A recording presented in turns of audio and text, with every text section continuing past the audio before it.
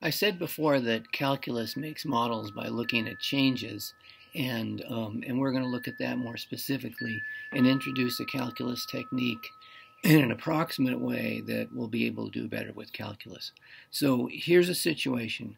You've got some graph of some function y equals f of x, and it may be active, it may be passive.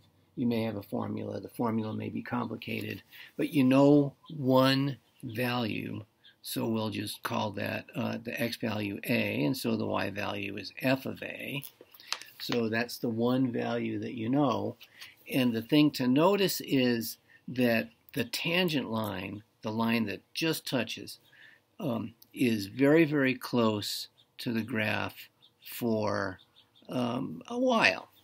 So if the change in x is not very big, you can hardly see the difference between the green tangent line and the black graph. So that's the tangent line. And the interesting question is, what's the slope? Now, I'm going to look at this one, and I'm going to eyeball it. This is what we were taught to do when I was in high school. You just eyeballed it. And or else if you had something on a grid, you could use grid points to measure it. I'm going to say this slope is about 1. So the equation of the tangent line is, we just use point slope form because that's always the best form for calculus anyway. Y minus f of a is equal to m times x minus a. So m is the slope. Y minus f of a is this is the equation of the tangent line. So y minus f of a is the change in y, and x minus a is the change in x. So I'm going to give those the standard names, delta y and delta x. And the new ingredient here is knowing what the slope is. So, so what we see is that if we have a good guess for the slope, a little change in x is going to lead to a rise over run change in y. This is called the tangent line approximation. It's one of the most fundamental things in the world of computing, period. This is more important than kittens. So this should remind you of something. If I rearrange this equation I just had, I'm saying m is approximately a fraction. Remember, do the parentheses first. So the top of this fraction is y minus f of a, and the bottom is x minus a. And that's something you've seen before. That is the average rate of change. So this is all getting tied up with rates of change and secants and the like. And tangent is kind of a special secant. I'll get fired if you tell anybody I said that, but it's a special secant. So, so there is the situation. So let me remind you that's the average rate of change. There's another way to write this which can be very helpful, and it will be more helpful in doing calculus. If we let the change in x be denoted by h, where'd they come up with h? For horizontal. H for horizontal. And so, so what you're going to see here is a fraction. This is, again, writing the average rate of change. F at, and what we're going to do is slide things over. So x plus h minus f of x, that's the top of the fraction. The bottom is h. These two are the same formula, just with different notation, where h is delta x. So this is the difference quotient you learned about in pre-calculus. We're going to be hitting on this a lot for right now. Anyway, we're not ready for it yet, so we're not going to start hitting on it yet. But let me show you something that is a very useful approximation. This is genuine calculus thinking, even though we don't have the precision that we would like. So I am going to draw the graph of y is equal to the natural log of x. Now, you know, after a while, natural log grows very slowly. You can estimate it with log base 10. Log base 10 of a million is 6.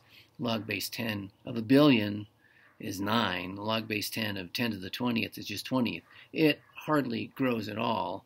And we know one point on this, so we're going to be in the situation that we were just in. We know the point 1, 0, because 0 is the natural log of 1. What's the exponent to get 1? Oh, you raise something to the 0 power. So we're going to do this, and this drawing is not to scale, so you may have some objections, but this works out pretty well. I'm going to sketch in a tangent line. Tangents seem to be green today. So I've sketched in the tangent line, and there it is. And I'm sorry, I'm going to use a little bit of prior knowledge here and say if I had drawn this really to scale, which isn't that hard to do, I would say that tangent line has slope about 1. We will learn, in fact, that that tangent line has slope 1, but we have to develop some techniques to do it. So the tangent line has slope 1. All right, m equals 1 for the slope. And now we get the equation of the tangent line, which is, don't simplify anything, y minus 0 is equal to 1 times x minus 1. There are two ways that you can mess yourself up when you're writing this down. You can simplify and say, well, y minus 0, that's just y. That's the same number, but it's a different pattern. The same thing here. 1 times something, well, it's just the thing. Why bother to write the 1 times? That is the pattern. The pattern is the slope, and I've said the slope is about 1, so we're going to do that. And so what we're saying here is because the tangent line is close to the graph, what we're saying is that the natural log of x is approximately x minus 1 if x is small. And call me Ishmael, I spelled that wrong.